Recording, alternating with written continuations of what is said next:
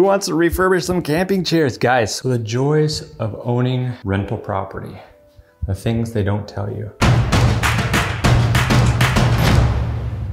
So it's about 8 a.m. and I had to come over to this rental property here. And I want to tell you a couple secrets that I've learned over time about rental properties and how to manage them and kind of the ins and outs of renting a property out to tenants as the landlord.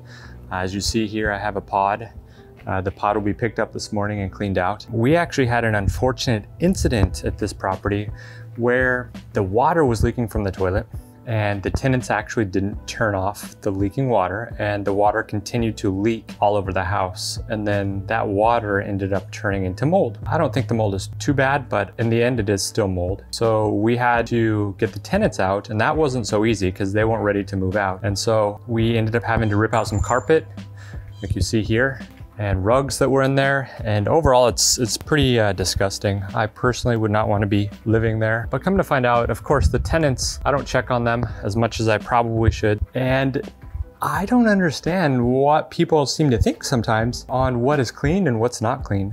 I literally just went through the house and I took pest remover squirt spray and I sprayed the house down. So let's go take a look at the house now. Keep in mind, the tenants did have to move out. So the smells just walking into the house. The first thing I can see down here is some sort of specimen from an individual critter. Carpets are pretty shot in this house. And as I walk through, you see that there's home defense laying on the ground, weed killer on the inside here. This was actually a converted room, but they made this into an office.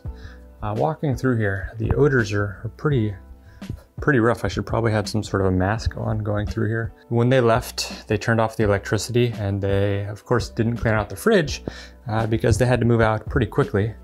Meanwhile, I've put this over the sink. A lot of flies in here. I don't think they cleaned out the air filter. In fact, I highly doubt they cleaned out the air filter because it's up there. So this is the area that they came in and had to cut out the carpet. And as I was walking through earlier, I noticed a collection of bugs over here. Hello, mister. But the people were living here. I guess some people have certain standards. I'm not a fan of living in these conditions. The bathroom was pretty nasty. Mold on the ceiling here was not from the flood in the toilet, and this was not the bad toilet. So this is gonna have to be redone. I wish they would have told me. I would have taken care of that sooner. Creating a little cockroach. The floors are just nasty in here. Disgusting. The walls. So as you can see, we walked through the house. Clearly the house was not maintained.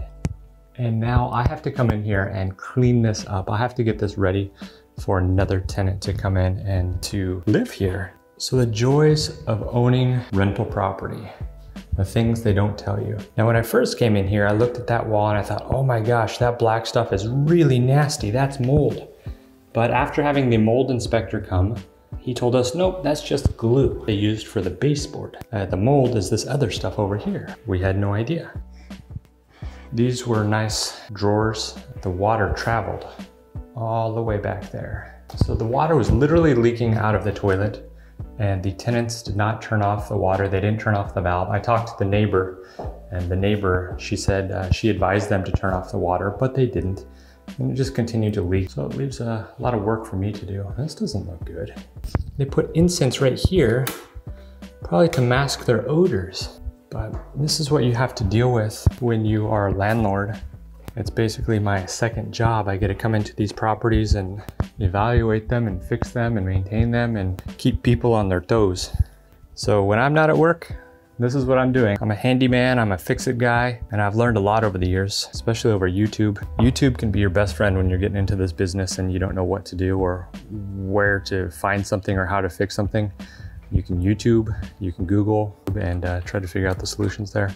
I'm gonna shut this door. We have a professional exterminator coming. We have some people coming to pick up this pod. I'm gonna need to get a trash can, big trash bin out front. We're gonna take the trash here, take the trash out back. Oh, let's go see. I didn't even show you out back. They left some stuff behind. To some people, this is terrific, but I don't want this stuff. I don't want any of these things. This is how they left the property. Pretty rough for me. Hello. Now, the property wasn't in perfect condition. I acknowledged that when I rented it. I bought the house. I think the individual had passed away, but they left some things behind. Bicycle, computer screen, Lenovo, carpet cleaner, power washer. People leave stuff behind. They think like, hey, I'm not gonna use this. Let me leave it behind for the next guy to use. And I'm the next guy. And well, truth is, I don't want your stuff either. If you don't want it, I probably don't want it. And I certainly don't want to haul it away. So now I'm gonna have to charge these people. And these people were the ones that we made the exception for. We have several rental properties and we have high standards. We typically collect 2 months security deposit and 1 month rent. Tenants flip out. You know, we have a hard time getting tenants because we're a little more stringent on our standards. And so that's one of the challenges. They say, oh my gosh, I don't have that much money. And they probably don't. I don't doubt it, because at the end of the day, I've got to come into these properties that they have completely neglected, not taken care of. And I have to fix them. And guess what? I can't work for free. The people that work for me, they certainly don't work for free, especially in COVID conditions, which, by the way, there's nobody around, nobody within 100 feet, so I don't have a mask on. All right, some awesome camping chairs. Maybe I could refurbish these. Who wants to refurbish some camping chairs? Guys, we have some shoes here, some coffee mugs. There's a headboard, Razor scooter. Look at that. Ladders here, broom. So I'm going to lock up the place. I'm gonna make some phone calls and have some people come in and start cleaning this up. As soon as we get water turned back on here, we're gonna power wash the outside and start demoing and start from scratch. A project like this, to come in and fix this house, it takes cash. And in order to do that, we're gonna have to rip out the carpets, redo the house. I think this is about 1,000 square foot house. So getting tile, laying it, I think it comes out to around $6 a square foot here in Florida. You could probably get it cheaper where you are. It could be more expensive, but I think that that's what we have to pay. So 1,000 square foot, that's $6,000 just to do the floors. And then we have to paint the outside. That might cost $1,000, $2,000. I'm not really sure. I haven't gotten quotes on that. Then coming in and doing the inside, that's another couple $1,000s. And then we have all the small stuff, any of the vanities or fixtures that have to be replaced. That's a tough one. That's a couple $100 more. And then if you have any faucets, any cabinets, you can get into some more serious money.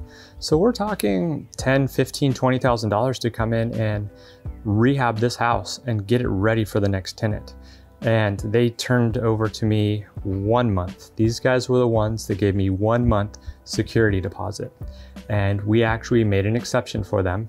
They didn't qualify for our minimum standards. They didn't have enough income to stay at the property here. We ask for a 3 month salary compared to the rent. So if the rent is $1,000, we ask them to show us $3,000. And that can be everybody living in the house. Husband, wife, mother, brother, cousin, doesn't matter. Just everybody collectively has to make $3,000 to move in. These guys didn't qualify. So they said, hey, my husband's on this, he's got this issue, medical this, unfortunately, can you help us? And we said, yeah, we hear your story, man. We can really understand where you're coming from. We'll make it work for you. And then they said, great, thank you. And then they started paying rent. They paid rent on time for the first few months. And then the next month, it slowly started getting a little bit later and a little bit later until they were months behind. In fact, they were maybe a month behind. And then their 1 year lease ended. And then they stayed here month to month, and they always got caught up. And I didn't want to have to come in and fix up the property and spend more money. So I always just dealt with the late rental payments. That's probably not the best scenario, but I have other things to do versus, you know, trying to evict the tenant and get the tenants out. That's the last thing I want to be doing. So we just dealt with the late rents, and they eventually always paid their rent. And then I came up with a concept, hey, let's raise the rent. And so we told them at the beginning of the year, we're gonna raise your rent. And next thing you know, they paid the rent that they were behind on, and then they paid the current month. So I was just shocked. And then I thought, they didn't pay the extra $100 that I was raising the rent. So the tenants ended up paying me the money, and then they didn't pay the rent, and then the water damage happened, and we just had to tell them to leave. I ended up buying a hotel for these guys, and buying that hotel was not cheap.